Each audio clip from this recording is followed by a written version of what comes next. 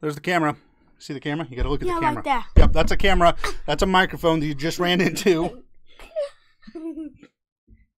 Well, that's about as polished as my streams. Hey, everybody, it's Pandas Taste Good here. You can call me John. I have little Panda here, Will. Hope you're having a good day. I've been asked to do a video about why I began streaming. So a little background real quick. I played video games the whole time I was in high school. Didn't have a lot of money to go out.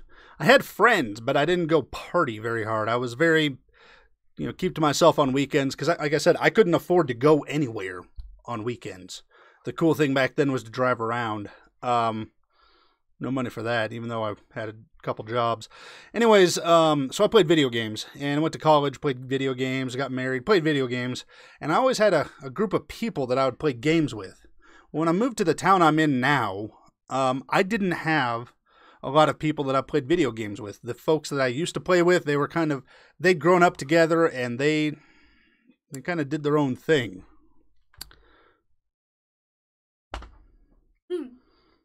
William, are you having a good time? Yeah. I play games with you if you're bored. Yeah. Also, so when I moved to this town about 4 years ago, I didn't have a lot of people to play video games with. They all played different games, and at the time, I couldn't really afford the games they were playing. I only played the free ones. A buddy of mine that I worked with said, "Hey, you should start streaming." Because I tried to put videos out there that I thought were funny on YouTube, but he said streaming was a really good way to meet new people. I thought, okay, well, that's pretty cool. So I did that, and I got into Team Fortress 2, another recommendation from my buddy, grew a YouTube channel, and it was a lot of fun. And so I found new people to play with, and I met that goal. Well, really quickly, I found out that through streaming, you can have even if you're a tiny nobody channel like me, you can have a very profound and positive impact on people from a 5-second interaction just by being a streamer, even if you're in... What are you touching that for? I'm trying to open my heart, and you're over here making funny gestures. No. Everything that Dad says is very true. Right, Dad? Well, yes. That's why I'm saying it. Stop touching the microphone. Stand right here. Anyways, I decided to continue streaming.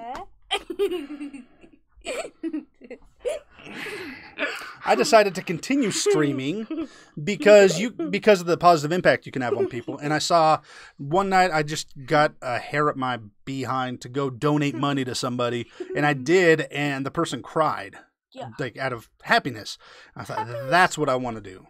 I've always wanted to have a huge impact on people for good, like a good impact, not like I don't want to be known as the guy who pooped from the top of the Empire State Building and splattered it all over the sidewalk in New York. I want it to be the right kind of impact on a lot of people. I want to talk. So, even happiness is when you spread your love to a lot of people. You know, right, Dad? Yes. Well put. Pound it. And, I let my kids stand here, and I have my baby upstairs. You might be able to hear him screaming once in a while. It's the kind of example I want to lead for my kids and other kids. I do a lot of coaching of youth sports, etc. I want to have a positive impact and be a positive influence on a lot of people. So that's why I continue to stream and why I still do it, and I want my channel to grow, not because I think I should be a household name.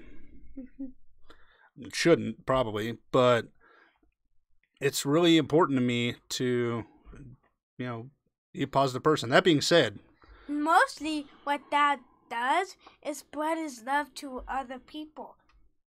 That shows that he cares about other people, right, Dad? Yep.